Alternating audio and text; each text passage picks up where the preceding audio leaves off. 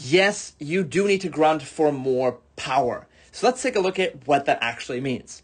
Hey, it's Bunner from AceTennisOnline.com, where I help you level up your game. So let's take a look at why grunting is so important. Now, when you grunt, it doesn't mean you need to be loud about it, but grunting in this case means exhaling. So what happens when you grunt is you exhale. And that's what you want to do when you are hitting the ball. So let's take a look at Andrei Rublev here and just listen. Okay. Now, does that mean you need to grunt as loud as he does? No, it does not, but I do want to make sure that you exhale.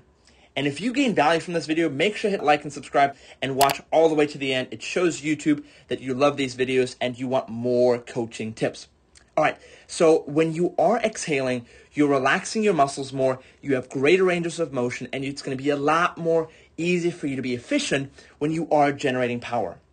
So when exactly should you begin to exhale? The answer is this. Once you begin your acceleration with your body, you want to start exhaling. So take a look at it. So once Rublev takes his final step here, as you can see, now he begins to uncoil and accelerate with his body. So see, he's uncoiling and he's turning and rotating into that shot. And that's exactly when he wants to start exhaling. So take a look. Boom. And so he's starting to exhale and grunt right through his strike. So make sure that you go ahead and film yourself, take a camera, and for this experiment, I do recommend that you grunt so you can hear yourself and make sure that you are exhaling as you hit it.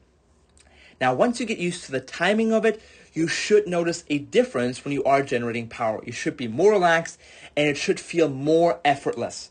Now, does that mean you're going to hit twice as fast?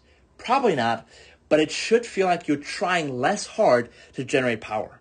So you should feel a lot more effortless when you are generating that power, and that's going to be a great start for you. So make sure to apply that tip to get more power on your forehand, your backhand, or your serve. Once again, smash that like and subscribe button, and I'll see you in the next video.